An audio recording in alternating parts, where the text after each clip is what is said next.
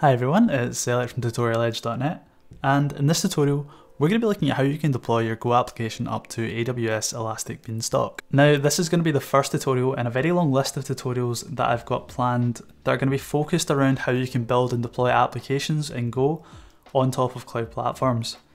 Now if you're interested in any topics in particular, then please let me know in the comments section down below and I can certainly have a look and add them to the backlog of tutorials that I've got planned. And if you'd prefer to see this tutorial in text format, then I'll leave a link to the full text version of this tutorial in the description below. Cool, so let's dive in. So let's start off by covering what Elastic Beanstalk is. Now, Elastic Beanstalk is effectively a platform as a service or a PaaS offering, which effectively takes care of a lot of the hardwiring or the complexities around deploying your application up to the cloud. So it's designed to be an incredibly easy to use service that developers can leverage in order to focus more on building value for the people that use their applications as opposed to spending time on the more arduous nitpicky stuff like dealing with NAT rules or service gateways or VPCs. Your clients at the end of the day are only focused on the value that you offer to them and not how the underlying technical solution looks. Now, Elastic Beanstalk also has an incredibly powerful and easy to use CLI for quickly getting up and running with the service and deploying your applications with ease. And it also supports a fairly substantial list of application runtimes, including, you guessed it, Go. So how does it work? Well, imagine you're a developer and you're working on a Go application that you want to expose to the outside world. Well, if you were happy with where that application was in its development lifecycle and you wanted to deploy it somewhere, you could use the Elastic Beanstalk CLI in order to push that application up to Elastic Beanstalk. Now at that point, Elastic Beanstalk will then take care of deploying your Go application for you. And at that point, Elastic Beanstalk takes care of a lot of the complexities behind deploying your application for you. And at the end of the day, you're going to be presented with an application that you can access over the web through HTTP or HTTPS, which is pretty awesome. Cool, so that is just a really quick high-level overview of what Elastic Beanstalk is and what it does for you. So let's dive into the code editor now and let's start creating an application that we're going to be subsequently deploying to Elastic Beanstalk through the EB CLI. Cool, so I'm in Visual Studio Code and I've got the terminal open down here. So I'm going to open up Zen mode and terminal, just make this a little bit larger. Now the first thing we're going to want to do is to install the Elastic Beanstalk CLI if we haven't already. Now if you're on Windows or Linux, this can be done through pip, so you can do pip install AWS EB CLI --upgrade --user. Or if you're on Mac like myself, then you can use Homebrew and you can do brew install AWS EB CLI like that. Now, after you've run those commands, you should then be able to see the Elastic Beanstalk CLI and you'll be able to verify that it works by doing eb-help. Cool, so I'm going to start off by initializing my Elastic Beanstalk application by doing eb-init. And it's going to ask me a couple of questions. So I'm going to select the region, which is 16 in this case for EU West 2.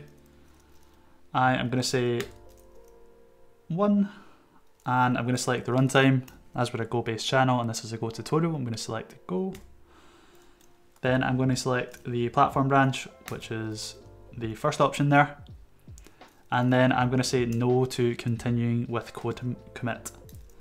And then, do I want to SSH to my app instances? We'll say no for now. Cool, so at this point we've got our Elastic Beanstalk application initialized. The next thing we want to do is to create it. So eb create.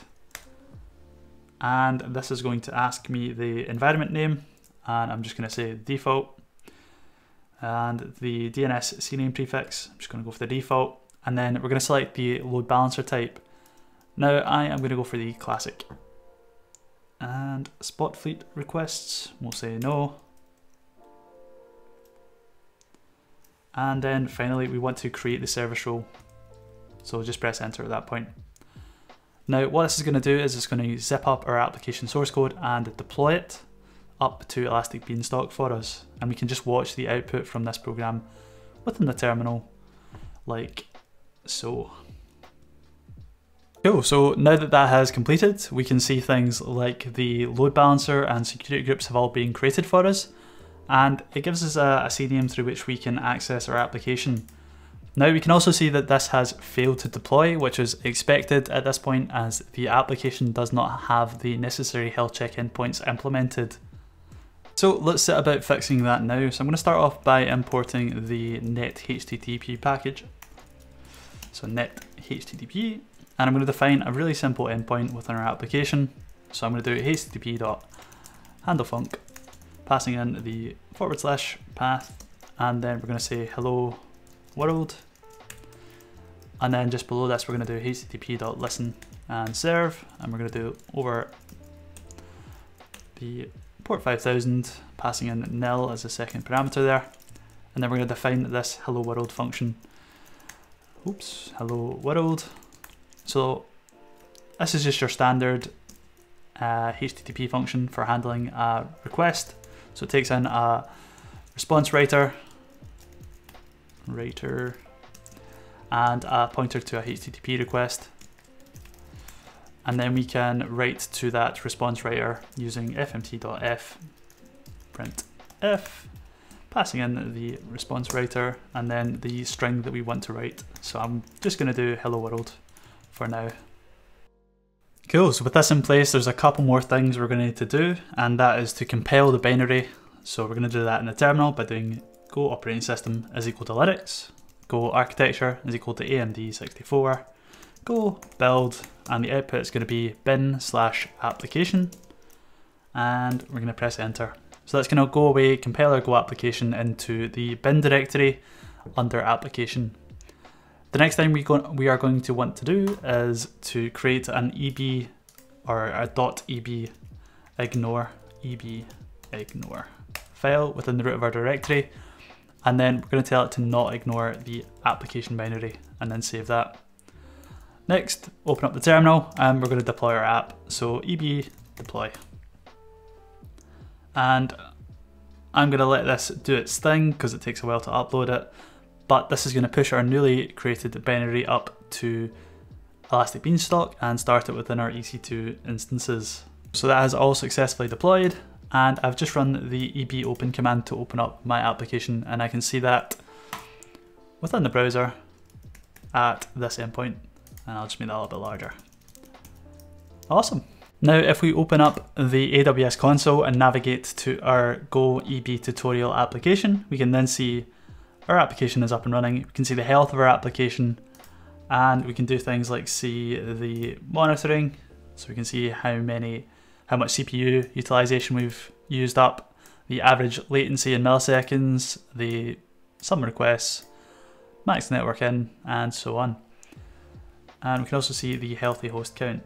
Now if we also opened up the EC2 panel and opened up the instances,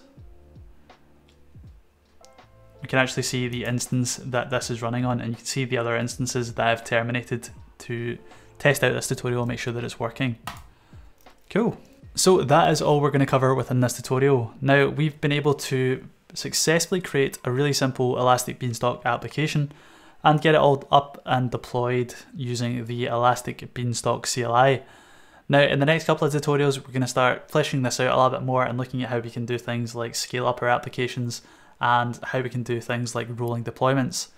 Now if you enjoyed this tutorial or you have any comments or feedback, then please let me know in the comments section down below, and follow me on Twitter for up-to-date information around any new tutorials going out.